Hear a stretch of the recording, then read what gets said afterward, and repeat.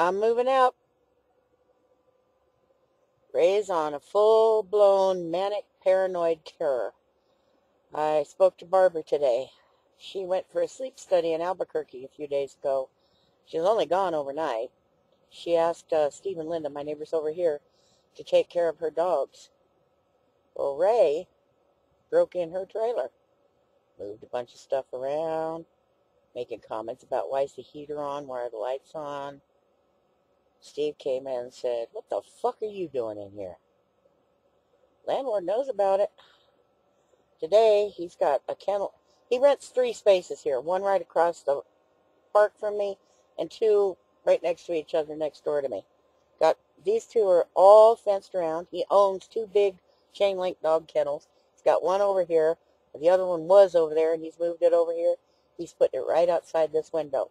And I mean, I can't even straighten my arm to hit the window.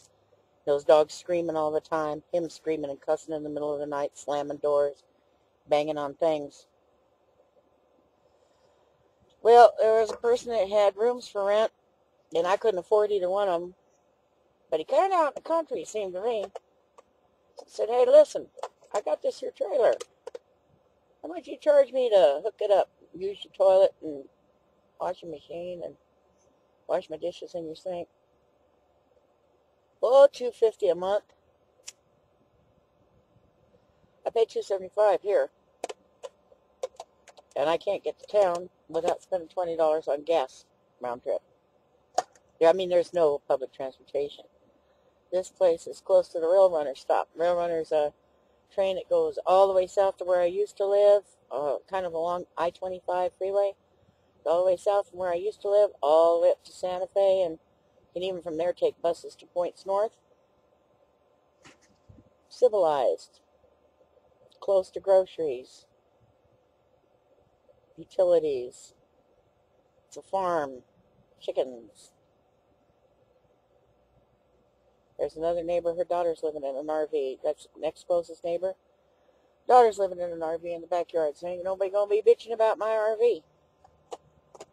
He doesn't care about the animals. He's got dogs, but they're little. I have a feeling my old 20-year-old cat can probably beat the hell out of anything he's got. Since my little old cat, old snaggletooth, foul breath because he's got rotten teeth like me, he rode a German Shepherd around down in Berlin one day because he got too close to the house. I mean, had that dog yelping and screaming and running, had all 20 claws in that dog, and rode that dog down the road.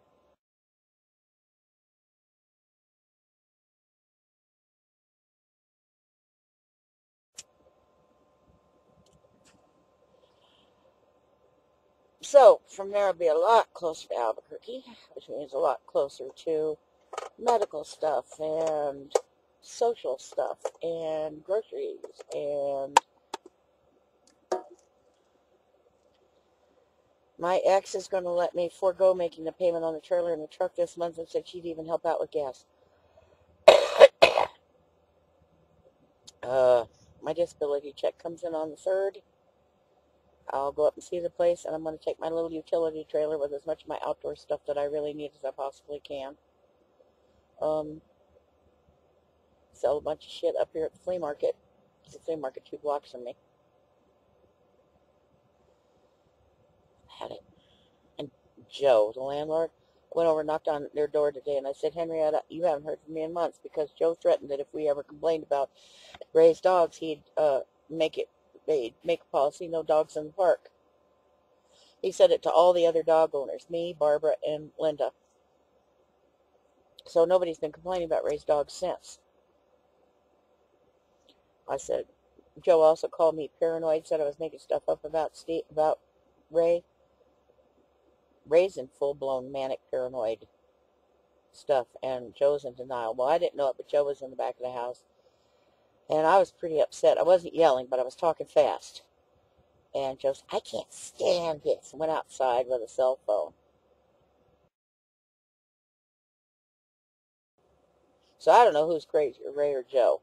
But, I mean, he's a freaking born-again cop, ex-cop. Got the local police thinking I'm nuts. Yeah. So I'm not telling them where I'm going. I'm just getting out. I may call a couple of people and see if they have any sympathy for volunteering the gas money to get me out of here. I have plenty of gas. My ex filled up the tanks. But I'm thinking for a second trip. You know, if there was another truck out this way, it would be nice. So another truck would be useful, but it's got to be pretty darn close to free, even though it's going to be some serious gas. I'm packing. This is no place to live.